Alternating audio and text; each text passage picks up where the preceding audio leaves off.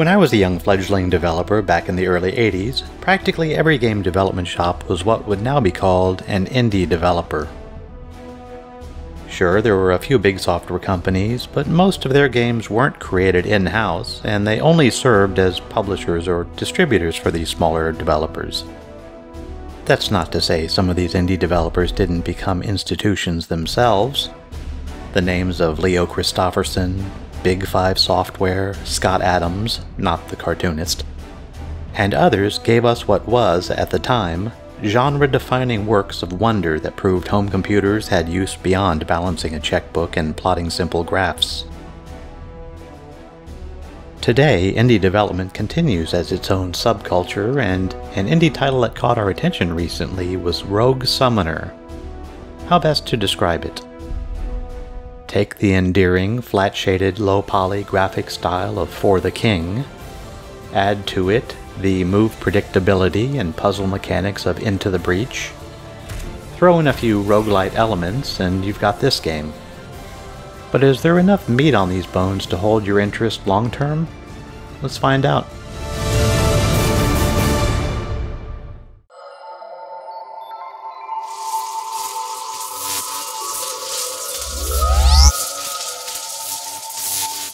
Now, before I continue, I'd like to personally thank all those who have subscribed to the channel so far, and if you haven't yet, please consider doing so and sharing our videos with your friends.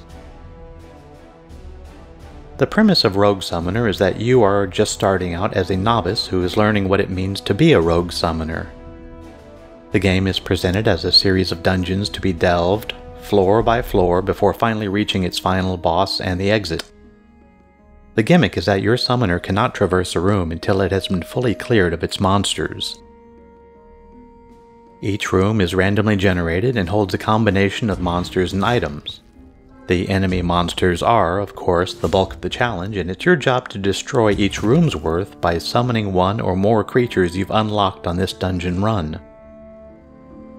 Both your monsters and those in the room move and attack in predictable patterns, making this game fall more into the puzzle category than the tactical.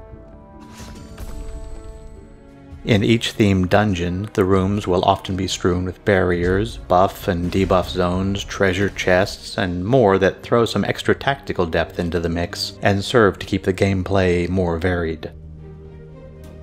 You begin each dungeon run with a single monster's essence, and that gives you the ability to summon it. And upon clearing a room in which you've killed a new monster type, you can acquire its essence as well. Kill 10 of any kind of monster and you'll unlock its bestiary entry. Here's how the battling is done. Once done studying the room puzzle, you will place one or more of your unlocked monsters into the room. Enemy monsters always seem to get the first attack, so in my play I positioned mine where they can attack without first being attacked themselves.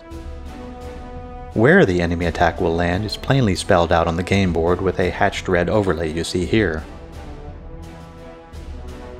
From that point you have two choices. You can either play out the room turn by turn, affording you the opportunity to summon new creatures, mana permitting at any time, or you could select Rush All Turns to force your starting creatures to fight to the death. Although taking the latter approach rewards you a 50% premium on rewarded mana, losing all of your summons will result in a game-ending wipe. So choose this option carefully. So what does progression look like in Rogue Summoner? Well, as is the style, all progression is limited to the active dungeon run. That means any advancement you make in the game will come down to you learning the patterns, the monsters, their skills, strengths, and weaknesses. As an aside, I personally prefer games with some sort of permanent gained advantage. Give me useful unlocks or permanent boosts. I can get failures with no benefit outside of games. During that run, as you gain experience, you'll level up and have the option to upgrade your character in a few ways, such as more inventory space or increased stats. In my play experience so far, I found it useful to expand the mana pool first, allowing more summons per room. Also in that run, you'll collect more monster essences, potions with a variety of effects, and runes that serve as spells. After you clear each room, you'll be able to walk through it and interact with the remaining items, including treasure chests. These chests may contain the aforementioned potions and runes, or even a useful item like a ring of revival that grants you a do-over if you fall, or a magic key that can take you directly to a floor's exit room. While the game is very solid and reasonably priced, there are a few things that in my opinion keep it from standing out. The main thing this game sorely needs is some form of metagame. Let me unlock and bring a starting item with me. Being able to depend on a favored rune around which a playstyle can be developed really adds a whole new dimension to the game.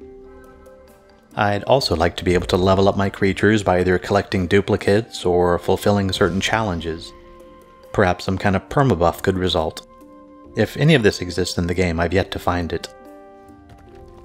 Again, as a first release, Rogue Summoner is a solid title.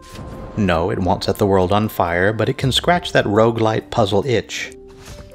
And in a world where the barrier to entry into development has become so low, saying that there's an indie game that you'll come back to again is pretty good praise. Rogue Summoner is the first game from Gamecraft Studios. It's available on Steam and itch.io today for $12.99, and for a low price is well worth the look if you're into roguelites and puzzle titles. So that's our review of Rogue Summoner. If you've played it, what was your experience? Please leave a comment below and let us know. Also, feel free to add any questions or suggestions. And if you enjoyed this video, please consider liking it, subscribing, and hitting the notification bell. It would be greatly appreciated and really helps a lot. Thanks for watching.